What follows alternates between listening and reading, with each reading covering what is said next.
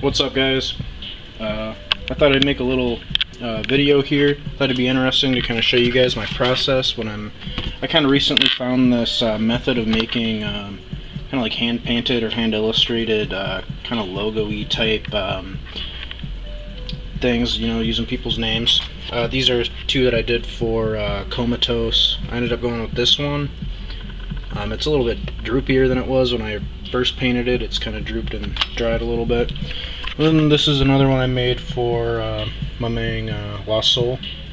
That one came out real cool. So yeah, basically I photographed these and vectorized them in Illustrator. So yeah, I was going to kind of show you guys my method in kind of doing all this. So I'm going to make some room here for this camera. Not sure how well you're going to be able to see. I'm going to get things kind of ready first. Probably should have done that before I filmed.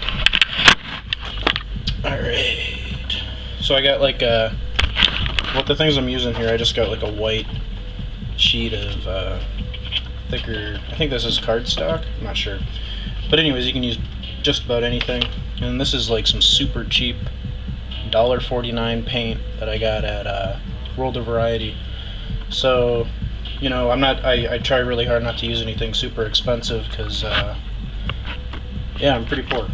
Anyways, so what you're going to want to do is take your paint. I'm going to water it down a little bit. Just got to find some water here. Alright, so I got my water. I'm just going to pour it into my paint so it makes it a little bit more watery, and I'm only putting in, that was probably a little bit too much, but it doesn't really matter. The more you have, the runnier it's going to be, so you just got to, you know, be aware of that. And you want it to be pretty runny. Let me turn this shit down.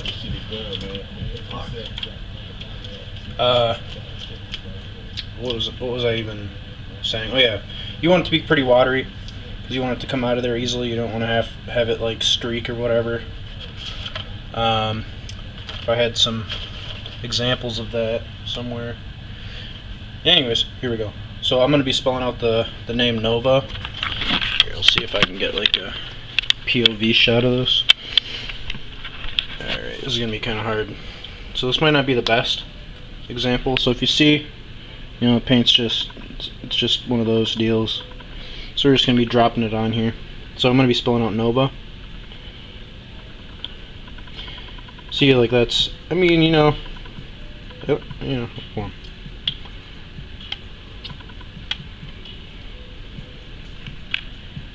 Like that could be a thing. But you know what, you just keep kind of trying until you get what you want. And I mean, that looks pretty cool. And if you photograph this and you image trace it in Illustrator, you get those like sheen that the wet paint kind of has on there. I'll play some pictures or whatever of what I'm kind of talking about, so you get this like real, it looks like it's wet paint. Alright, I'm gonna try it one more time here. Get some paper towel like that.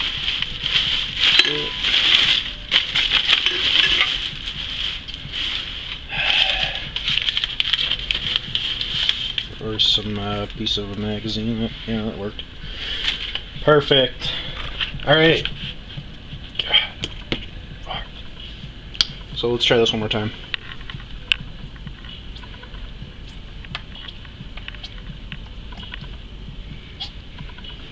You know, like that's pretty cool, right? And I mean, that's just like one, like this took me what, like 5 seconds to do, and a lot of people, you know, I really dreaded making my own like type and stuff. Yeah, see, like that's dripping and shit. This is fucked up. Getting red paint everywhere. But yeah, this is pretty easy. Make sure you do it in kind of like a space that you don't mind gets kind of messed up. But yeah, actually, yeah, so there'll be like a link in my description to my website, and you can kind of see where I take these and what I do with them. So yeah, go ahead and check that out. It's MikeShutsky.com. Yeah, that's basically it, guys. Just kind of showing you my space here. My fucking grease pad. Yeah, it's pretty fucking greasy. Alright, guys. Hopefully I'll make more videos like this soon if it gets, you know, if I get some good feedback. Maybe they'll be a little bit better than this. You know, we'll see. We'll see what happens. Anyways, peace, guys. Hope you guys have a good one. Peace.